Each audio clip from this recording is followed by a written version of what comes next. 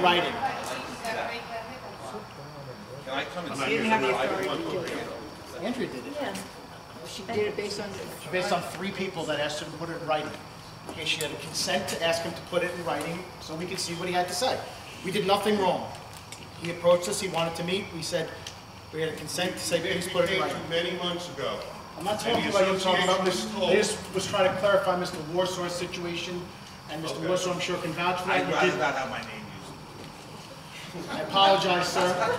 The gentleman How to seated... do that, sorry. That's fine, you can do whatever makes you I feel want to lighten powerful. up the situation You here. can do It's whatever gotta makes you get, feel powerful. you gotta like each other. The gentleman sitting in Gotta the like front it. who approached the board and asked to speak to us, we responded to him and asked him to put it in writing, and we wanted to see what you had to say. We did not deny you anything.